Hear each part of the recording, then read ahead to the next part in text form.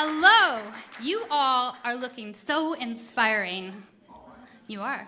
I'm Kristin Rowe-Finkbeiner, and I'm the Executive Director of Moms Rising. Thank you. A million-member organization working to increase family economic security and decrease discrimination with members in every state in our nation. And you might be wondering, what is our movement? Well, I would like every woman here, every person here who is a mom, could you please raise a hand? Now I want everybody who has ever had a mother at any point in their life. This is our movement, right? This is us. We are all in this together, and I want to ask you, who here is feeling powerful tonight? Who here is feeling united tonight? And who is ready to fight with and for each other as we lift up our nation so everyone can thrive? Are you all ready for some good news? I have some good news. When it comes to the state of our union, our nation is on our side. I don't just feel that. I don't just think that. I have some numbers. We commissioned a poll from Lake Research Partners, and we found that 72% of women are on the side of groups who are specifically raising up women's issues, including sexual harassment and equal pay. And Donald Trump is only supported by about 30% of people, so we are winning, people. We are the winners in this room. We have a landslide of support. The power, and I want to sit with this for a moment, the power of the vast majority of people outside of this room is on our side.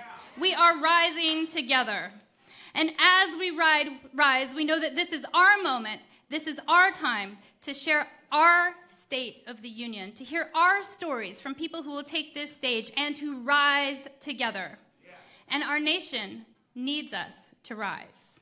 The poll I just mentioned, it uncovered that people actually know the degree of sexual harassment and unfair pay that women are experiencing across our nation, and it's a big deal. I'm going to share some stats because I love stats. I'll share them with you. Latina women are earning just 54 cents to a white man's dollar. Native American women are earning just 57 cents. Black women are earning just 63 cents. Women with disabilities and transgender women are also experiencing extreme wage discrimination. Moms, and 82% of women in America do become moms, are earning only 71 cents to a man's dollar, and women overall are earning just 80 cents to a man's dollar. That is not okay, but we can change this. Who is here to say we can change this? By we, I mean you, I mean we, I mean us all together, and I mean that we need to change ending the cradle to prison pipeline. We've got to protect the dreamers and all immigrant families. We have to pass paid family medical leave and so much more. Can we do it? Yes, we can. Can we do it? Can we do it? Now you might be wondering how. And I would invite everybody to look around, post that selfie online and say, this is our movement that Alicia just asked you to get. And note that together we are an amazing, world-changing force. And I want to hear us roar so loudly that the people who are sitting so quietly up on the U.S. Capitol can hear us. Can we roar?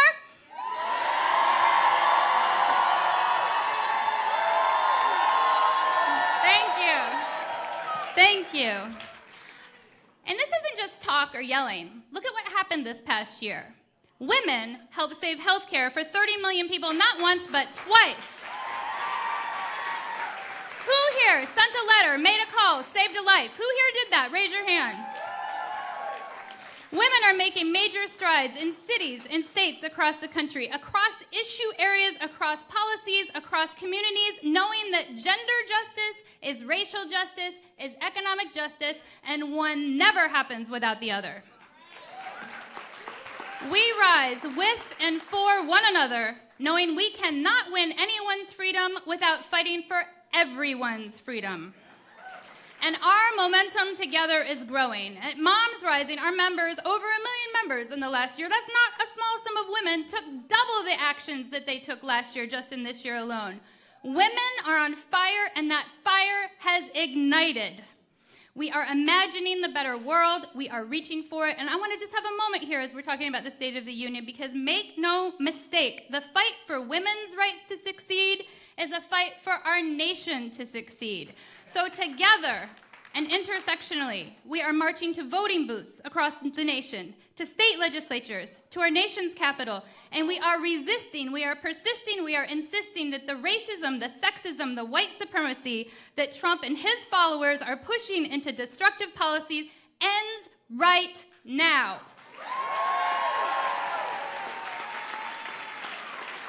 We will not back down. We will keep voting. We will keep marching, and we will win. This is our State of the Union. My name is Kristin Rowe-Finkbeiner. I believe in our union very strongly, and I pledge to fight for every single one of us. Thank you.